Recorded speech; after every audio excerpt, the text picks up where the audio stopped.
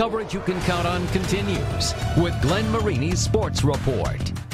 Wolcottville certainly isn't known for its size. It's only 1 square mile and has a population of 996.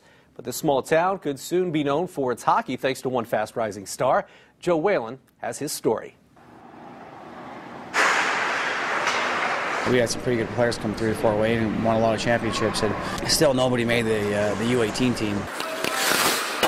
It's July in Fort Wayne, and one of the nation's rising hockey stars is still taking it all in. To be in the top 22, to be able to make that team is truly pretty special. That team is the U.S. Under-18 Select Team, and of the thousands of eligible hockey players across the country, Coach Bachman is one of the best. It means the world. I mean, just growing up, watching the Olympics, seeing the U20 World Championships, stuff like that, never thought I'd be in this position, especially growing up in Indiana.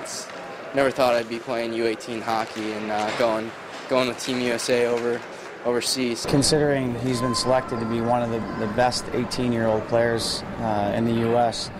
Nationwide, you know, he's one of the top 22 players in the U.S. It's just unbelievable coming from Wolcottville, Indiana. Chalk has been working with Bachman since he was just beginning his career and making weekly drives to Detroit to play in some of the region's best youth leagues. The 17-year-old, who attends Culver Academy rather than his hometown Westview High School, is working towards graduating a year early in order to begin his college career at Miami of Ohio sooner. It's unbelievable how self-driven he is. He's given up so much, but you know, at the same time, look what he's gained. I worked hard and developed over the summer a lot.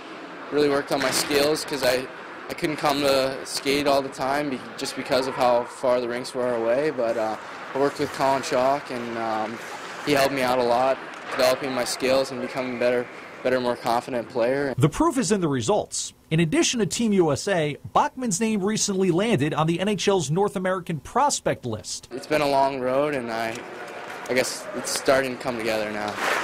In Fort Wayne, Joe Whalen, News Channel 15 Sports.